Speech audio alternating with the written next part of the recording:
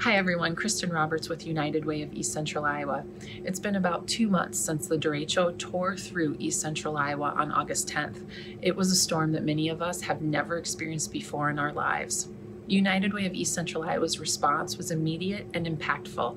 The Emergency Volunteer Center was activated within 24 hours, and we led the way in it being run and up and going within 48 hours after the storm hit. We have worked with both national and local volunteer groups to deploy them to the hardest hit areas, and we continue to work with groups right now to be able to help our community. You also responded immediately and impactfully. Our disaster fund has raised over $1 million for our community. We have started deploying these dollars into our community for both short-term and long-term needs.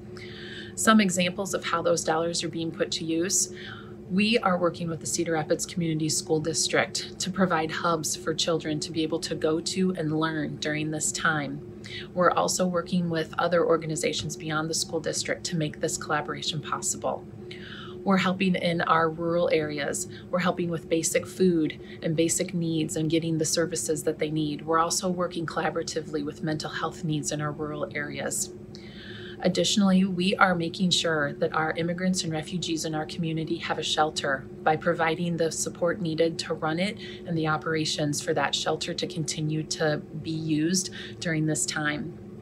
We also know beyond the immediate needs, there are long-term needs that will come forward in the likes of mental health and substance abuse, and we are committed to making sure that those supports are available to our neighbors.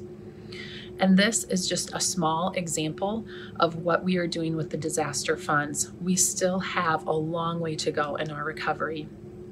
When you give to United Way, you are ensuring that there is a collaborative approach around these big, complex issues.